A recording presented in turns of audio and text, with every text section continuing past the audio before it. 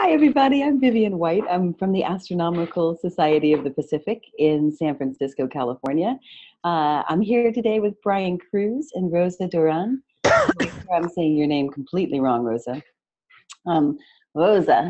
Yeah, well, it's Rosa, but it's not Like she completely said. wrong. Yeah. And we are having a follow-up education webinar to a really fantastic webinar that we had just a couple weeks ago on the eclipse that's going to be passing through the US on August 21st, 2017. And the webinar that we had a few weeks ago, we'll link to it here in the comments. The webinar was all about the Mega Movie Project, where we're going to be taking pictures across a long swath of totality. The eclipse comes across the US from the West Coast to the East Coast, and there's about an hour and a half that it takes to get across, and we will be taking it in any place that's clear, taking pictures in any place that's clear along the path of totality. So the webinar is about that, but also about eclipses in general. So you should definitely check it out if you haven't had a chance. And today I'm very excited to introduce Brian Cruz, who wears many, many hats at the Astronomical Society of the Pacific and beyond. And he is the director of formal education here. He's been a classroom teacher for many years, and he runs our formal education programs. And one of the things that he has done recently with the help of others, Rommel and someone else, I can't remember, they took an activity that was meant for amateur astronomers. It's an eclipse activity, and you're about to see it. They took this activity and they modified it for use in the classroom. And it was just written up in the US, has a publication put out by the National Science Teachers Association called Science Scope. And it was just written up in there in the latest edition of that. So we can put a link to that as well. But Brian's going to give you the overview today of how to do it in your classroom. And there will be links all the way through so you can see where to find all the materials, where to find the write-ups and things like that. So with that, I think I'll turn it over to Brian. Okay, well, thank you, Vivian and Rosa. So I'm very excited to be here with everyone today. And so our other co-author on the article was Ronald Herman, who is also at Towson University. And we also put together, and we'll have some links at the very end, and Vivian will put them into the chat window for people. One of the other things is that we have a publication called Universe in the Classroom that's on the Astronomical Society of the Pacific's website. And so we've actually gone through and put together a whole sequence of activities that are developmental in nature that get you up to the point of being able to use this eclipse model.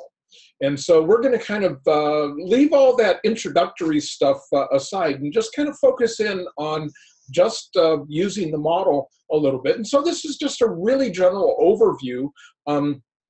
For those of you who might find yourself in the San Francisco Bay Area, in about 2 weeks, we're going to be doing a full workshop on Saturday, February 18th here in our offices, a 3.5-hour workshop all about doing activities having to do with an in-depth understanding of eclipses. So let's go ahead and take a look at this. And let me share my, if I can find it. And let me make this big. And let's see, are you seeing, hopefully, the main screen and not the presenter view? So we are seeing the main screen. I just want to give people a heads up that at the top of the screen there are some view options. If you don't want it to take up your whole screen, you should be able to see all of us, but also the presentation as well. Okay, great. Thank you. So what we're doing here is we're going to take a look at a 3-dimensional model for working with eclipses and exploring lunar and solar eclipses, both with this model. And so we developed this here at the ASB for the NASA Night Sky Network.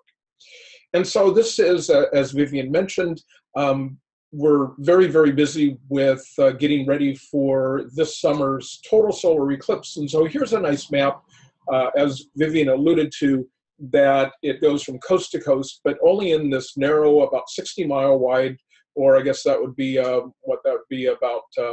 Need to do the conversion here. About 36. No, more than that, about 100 kilometers wide. I went the wrong direction there with the conversion.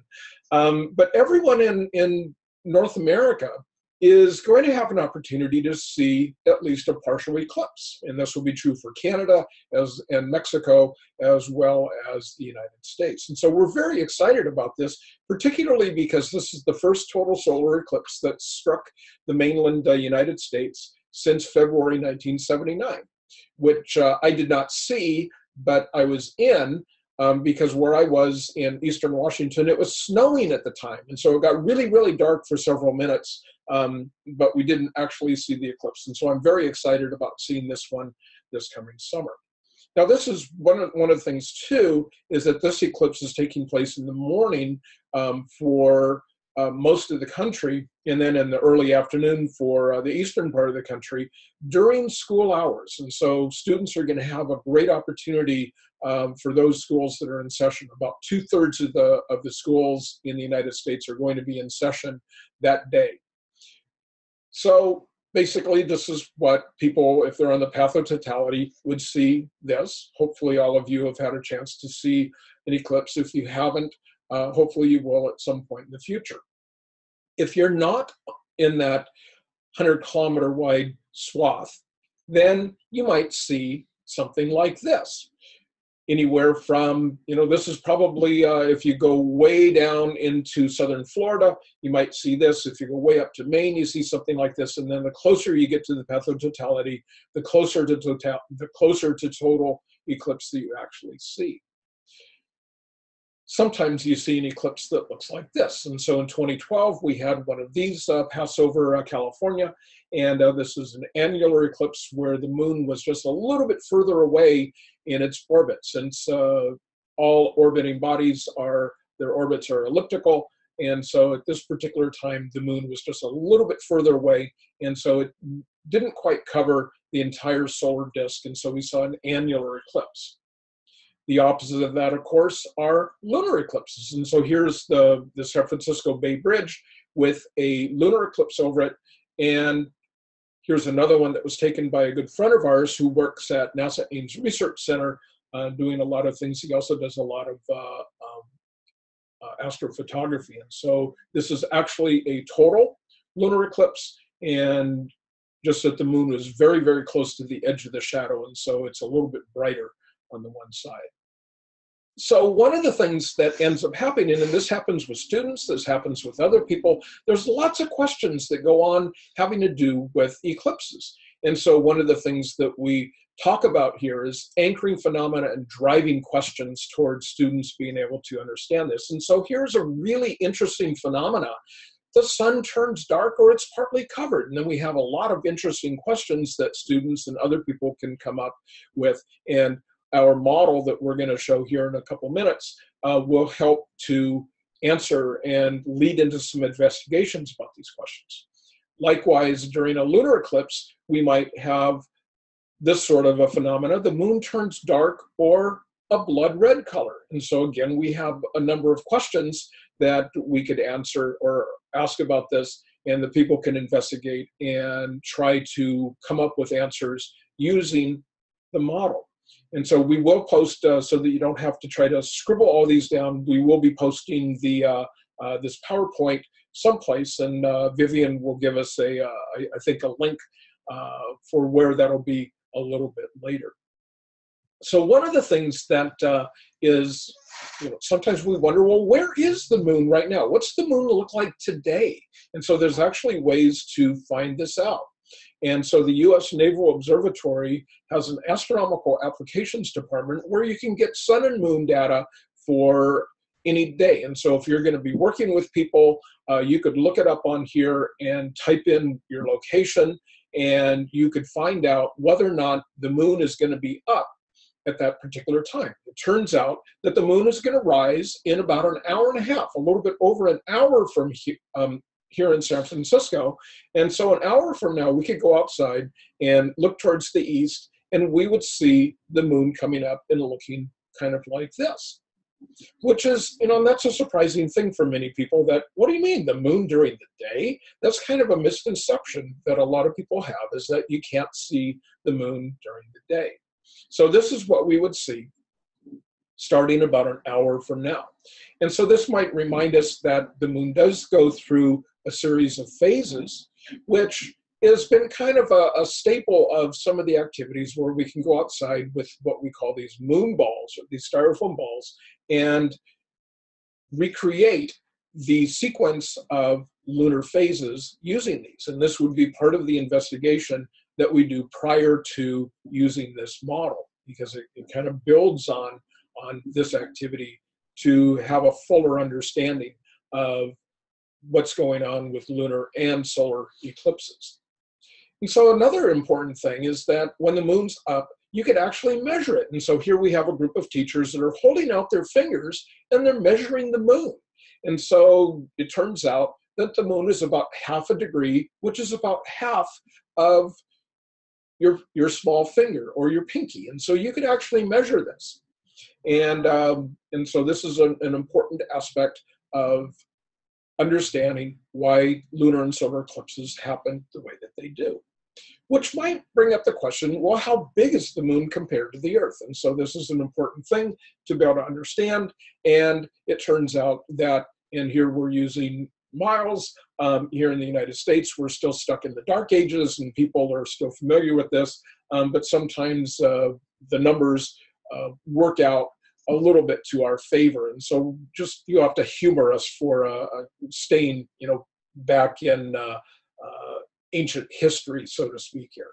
So it turns out that the moon is about 1/4 the diameter of Earth diameter. And so in other words, you could fit 4 moons side by side across the Earth. Well, how far away is the Earth from the moon? And so this is another thing that can help us to understand about eclipses and why it is that we see what we see.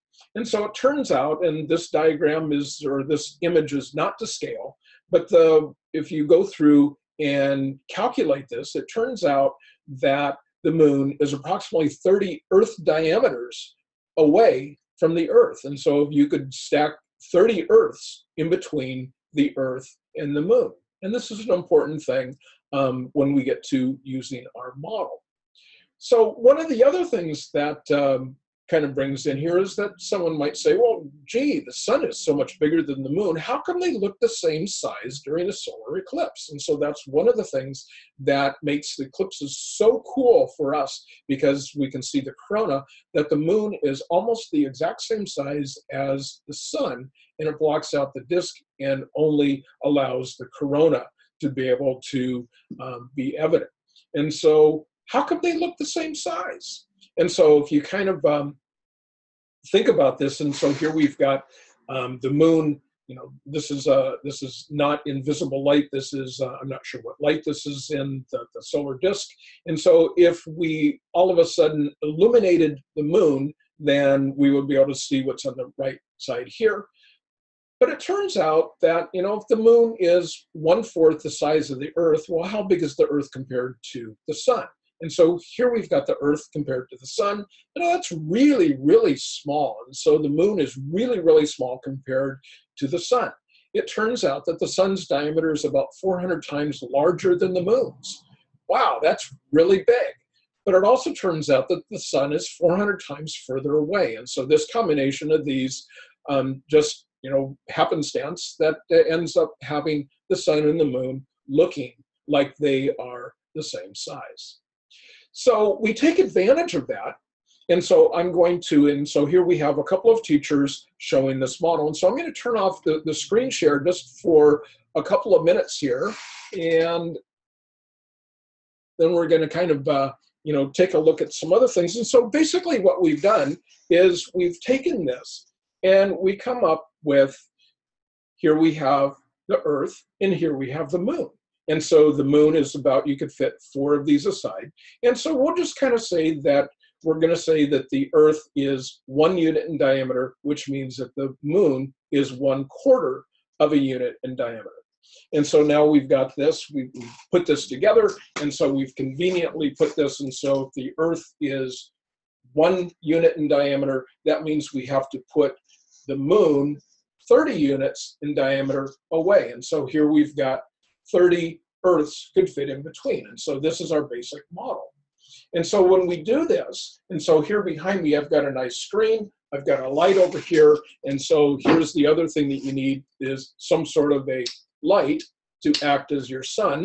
And so I've got another one set up over there. Let me turn off this other light that really isn't doing that much. And one of the things that we want to do is we can actually make some eclipses. And so here you can almost see it. I've got some pictures to show you a little bit later that shows this a little bit clearer, but you can see that there might be a shadow on the big white screen. Now, there really isn't a big white screen out in space where you can see the shadow of this. And so sometimes we have to have something get in the way of the shadow. And so in this case, we've got the moon happens to get in the way of this shadow that's being cast by the Earth. And so when the moon does go into that shadow, then we have a lunar eclipse. Well, we could flip this around and we could think about, what's going on with the opposite effect. And so one of the challenges is that if we didn't have the screen behind us, it's really, really hard to figure out where these shadows are. And so we use the white screen to help us to align the shadows. That's really the only thing that we're using the white screen for, is to align the shadows so that we could actually see what the eclipses look like. So that's our basic model. So let me go back to the slides here, and we'll have a picture. Let's see, where did it go? We've got this model. And so we use the screen in the background to help us to align the shadows. And so here we have an example of a solar eclipse. And so there in the left-hand picture, you could see us with the 2 shadows, one for our Earth, one for our moon.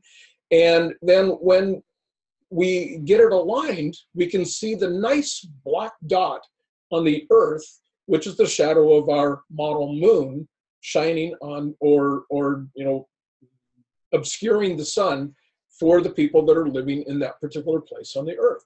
Kind of like this. And so here we have a photo from space of a solar eclipse. And so we can see that big dark patch where the moon shadow is obscuring the sun. Likewise, if we turn this around, we can use the shadow in the background to align this, and then we can put the moon into the same shadow. Well, one of the things that a lot of people wonder about is, because we've gone through and we've decided that a lunar eclipse happens during full moons only, that solar eclipses happen during new moons only. And so people might ask the question, well, how come if we have a new moon every month, how come we don't have a solar eclipse every month? And so one of the things that we can do is we can take a look at the patterns of eclipses. We can take a look at the patterns of lunar phases, and then use the same model for people to, this would be a more open-ended thing to do with students in a classroom, to actually come up with a model that demonstrates why it is that we don't have a solar eclipse every month. And so it turns out that the moon's plane, the moon orbital plane, is tilted to the orbital plane of the Earth going around the sun, and that little bit of a tilt makes it so that we only see eclipses a couple of times a year when the moon is at the intersection of the 2 planes, and that happens approximately twice a year. And so this is basically using this really cool model that was developed for just a really short demo to use for a much more extensive investigation in classrooms. And so again, it'll help everyone to be able to understand what's going on with this particular phenomena this coming summer, help us understand why it is that only a few people on Earth can see the total eclipse and why it is that other people see only a partial eclipse. So this model can help us to answer all kinds of questions about eclipses. And so here's some links for some more information. The Astronomical Society of the Pacific has a dedicated solar eclipse page. The NASA Night Sky Network also has a dedicated eclipse resource page. Here's a link to the Science Scope article. If you are an NSTA member, you can get the article for free. For anyone else, it's 99 cents. And then there's a link to the Universe in the Classroom, which is a lengthy article kind of going through all of the different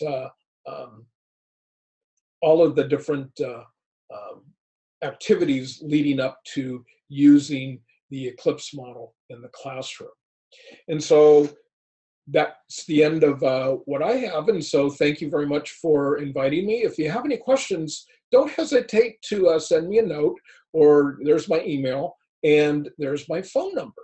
And so we can put this up in the chat window, and we can make sure that those other links get up in the chat window.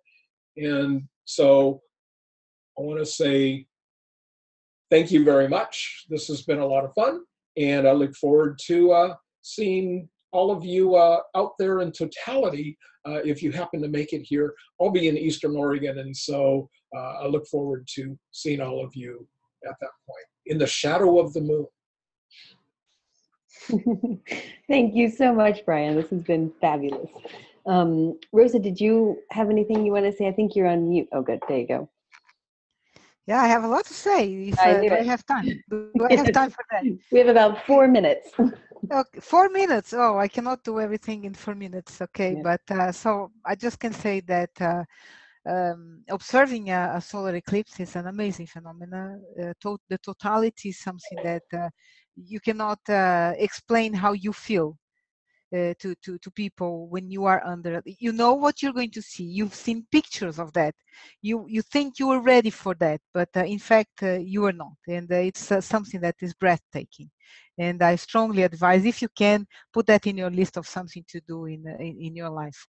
And I also like to say that we are producing translations to Portuguese to all the material, the pedagogical material that's being presented in these ASP GTTP webinars.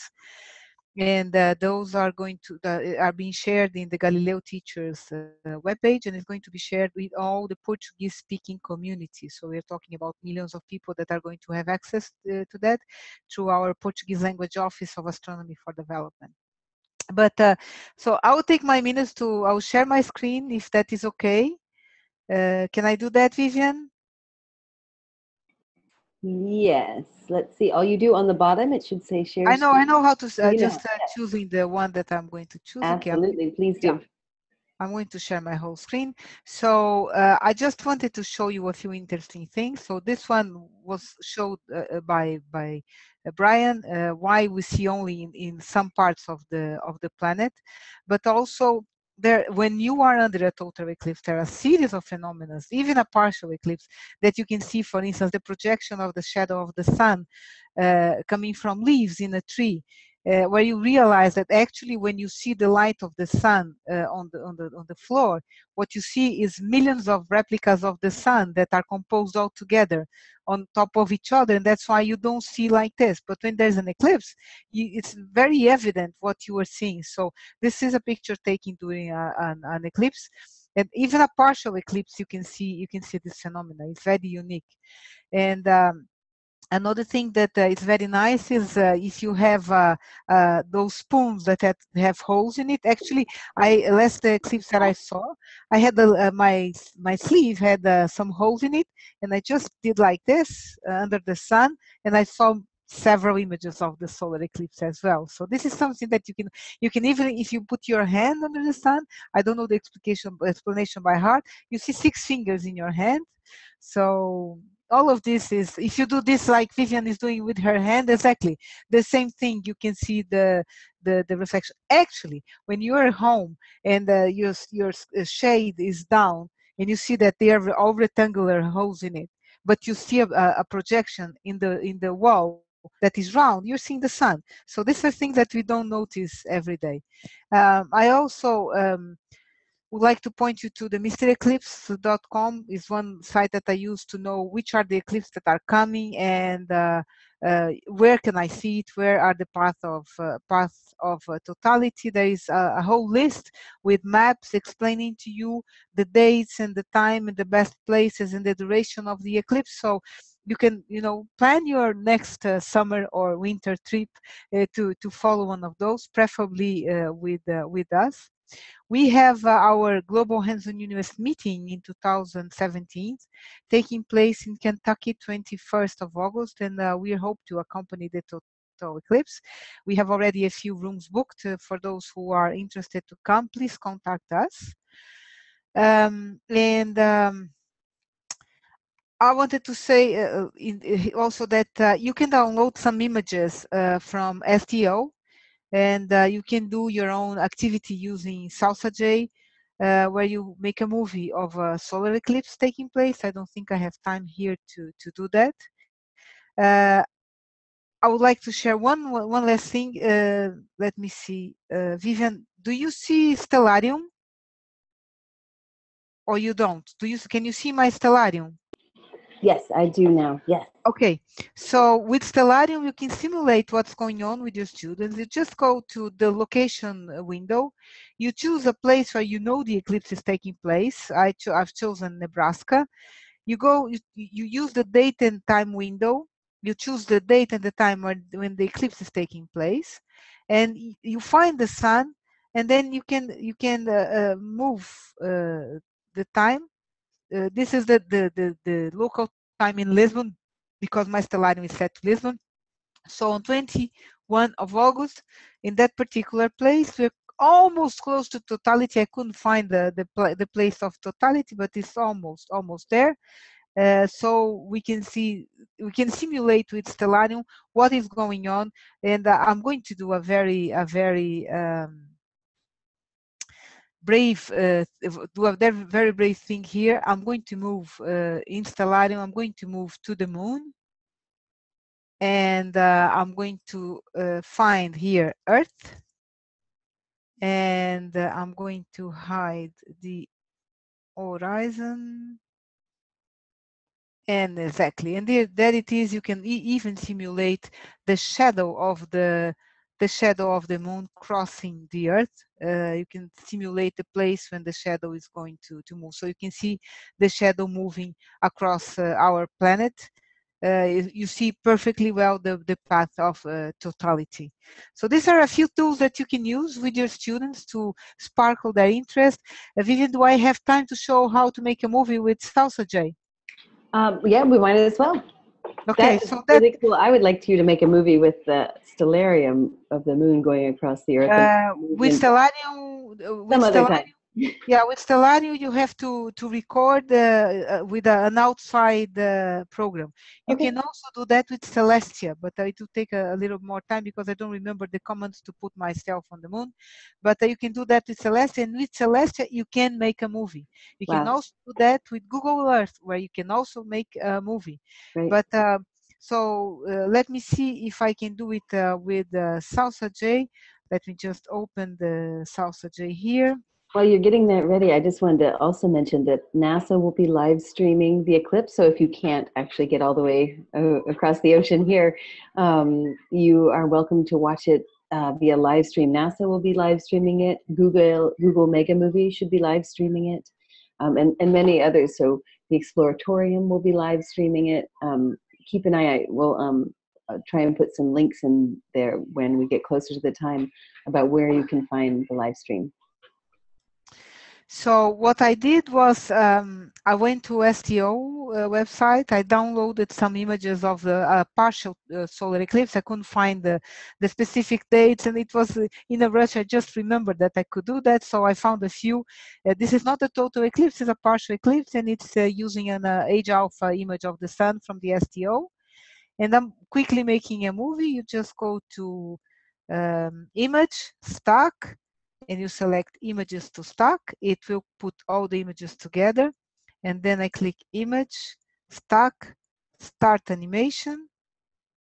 Well, actually image, stock. Let me change the animation options to be a little bit more slowly. Wait, image, stack, animation options, okay. Okay. So it's something nice that you can do with your students.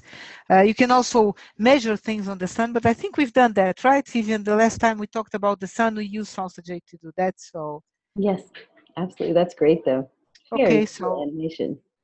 I'm stop sharing my screen. And so this is just a few inspiring things you can do with your students to when you have a solar eclipse in your hands.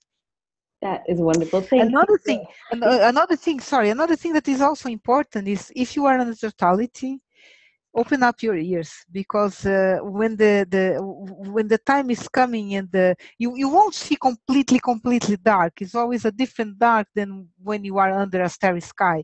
But you start seeing some stars out there, and you see that all the animals go silent. They feel like, okay, it's getting night, which is something interesting. You also feel very, very clearly the drop in temperature, even if you are in a partial eclipse. And actually, even if you are under a 99% totality, it's not the same as totality. It's different. It doesn't get as dark or as cold, but it's a phenomena that are interesting to observe when you are in a solar eclipse. Fabulous. I cannot wait. I hope you have clear skies for the eclipse, and I hope some of you get to make it over here. Do you know when the next one will be coming through Portugal? Is there one at all? I don't know. No, I don't know. I don't know. I have to check. In 2019, there will also be one in South America, in Chile and Argentina. No, going through Chile. I know the southern. 2019. Yeah, we have big plans for that. I think. Yes. Right at sunset, I think. Right at sunset. Yeah, definitely be looking to the west. I have to say the following: we live in a very small planet. You know, eclipses happen very often. I mean, go there if you can, and observe it. You know. Absolutely. Thanks, everybody. It's been really wonderful having you. And I hope feel free to share this with anyone you'd like, and we'll have another one next month. We'll put the list of upcoming webinars and where to find all the past webinars on the when we post this video as well. Thank you very much, Brian. Thank you very much, Vivian, for this opportunity. It's a pleasure to work with you guys. It is with you as well. Thanks, guys. Bye.